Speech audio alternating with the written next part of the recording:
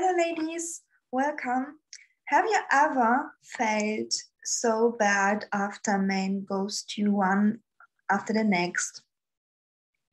You are saying your boundaries like you learned in my videos. You're saying no to uncommitted sex, or maybe you are following the 3 months no kissing rule, and you're just seeing that one man after the next is ghosting you. And what can you do about it? What can you do about it to feel better in this scenario? Okay. I'd like you to know one thing, and that is that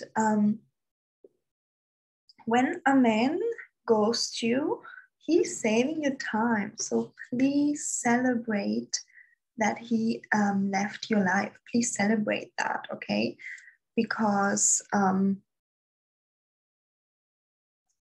this man just wanted, free girlfriends, free wives, free intimacy, everything free, but not taking any responsibility, not being a provider. So you are saving yourself so much time because you stay in the possibility of attracting a man that is going to choose to marry you instead of choosing the available body at this time. Because what is he choosing if he's leaving? He says, oh, you're not kissing me, you're not, sleeping with me, then I'm just gonna choose somebody else who's available.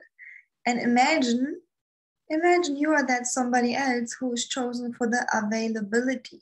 Guess what happens then? Then women come to me and tell me, oh, I'm feeling used. Of course you are feeling used because he is using you. He is using the available body at this time.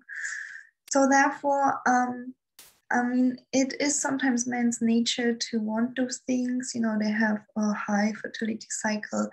However, it's not your job to do what they say. It's your job to take care of yourself, all right? So keep setting those boundaries, and every time a man goes to, just celebrate. Be like, yes, somebody who wanted to use me is just gone, and I have space for the right one. So literally get up and dance. You know how when you smile, you already start feeling happy? So your body follows the actions that you are doing, okay?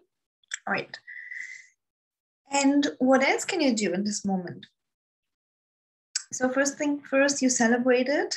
Secondly, you focus more on yourself. If your self-love and self-worth is shaky and dependent on any outside sources like men, people, clients, friends, I've been there before, so no judgment here, then you will feel very bad and ghosted and abandoned when somebody leaves or gets mad after you set a boundary. And again, I'm the first one to admit that I used to be very emotionally dependent because I didn't have a sense of inner self-worth and self-love. So every time somebody would disapprove of me, or even in the beginning from my career, when I got a negative comment, it would just affect me, okay? So then this is when the inner work comes in. You have to be more stable from within emotionally. That's what I'm teaching you in my one-on-one coachings. Yeah. So if you're interested in that, please reach out to me, because being emotionally independent and stable is so important for a marriage. So important for a long-term relationship, okay? And who knows, maybe you attract men that ghost you all the time because the universe says you're not ready for a long-term relationship yet. Okay, so work on yourself first so that it doesn't even bother you if somebody leaves, because you feel good from inside, okay? And if you don't really understand what I'm saying, it's a sign that you have to work on that. Because people who are happy and are feeling worthy from within, and they really don't care what happens on the outside, they would get what I'm saying. And those people are working it. Those are the people who shine bright, that they are just being themselves. All right. So the last point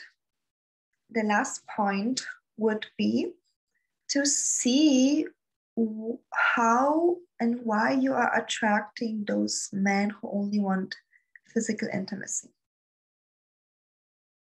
Sometimes sometimes we can be too, alluring to a man, even sexually. So make sure that, you dress more modest and you speak more modest, really act like a lady. Because when a man thinks that you are so hot and, he just wants to have physical intimacy with you, he is not in his provider mode. He is in his predator taker mode. So, when you are too much in your sexual energy, which is fine when you're just by yourself, but when you're around men, it's activating the taker mode. So make sure to be more modest and ladylike. I know this doesn't apply for every woman, but for the one that needs to hear that, it's important. And a personal example of that is that very in the beginning of my inner work journey, I would just dress like a guy. I would act like a man. I would be talking, being like a man, and no man would find me attractive. And then I kind of learned about, even like having this energy that is very alluring. And then I had this issue of men just wanting physical intimacy. And I realized, okay, I have to back off a little bit. I just have to be more ladylike, modest. Just think about ladylike. I'm sure intuitively you would know how to behave then. All right. Okay, so that's the last step. Although one more thing is that if you are also in your masculine energy so much, then you also might have this issue of attracting only men who are predators, not providers. A provider would want to protect you, cherish your feelings, and would want long-term commitment, all of that. So if you're in your masculine energy and you kind of want to be respected for your choices, for your thoughts, for your accomplishments, then it's more likely for you to attract feminine man, a man who wants to take from you. So I've heard everything. They want to take the money, they want to take, physical intimacy, whatever. And then again, it's important to learn how to be the reciprocal of a man who is providing for you. Okay, so that's also something you're learning in my one-on-one coaching. I have so many amazing examples of my private clients wanting to attract provider men, and they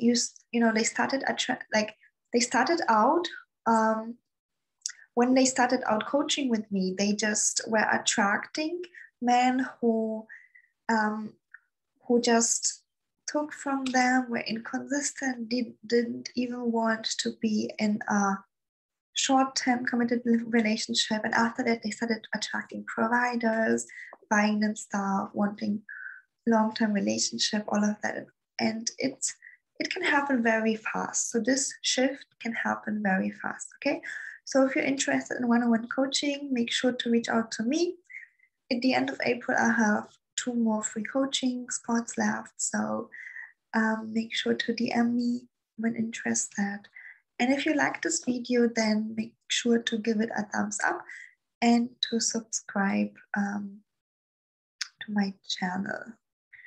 All right, thank you so much for watching.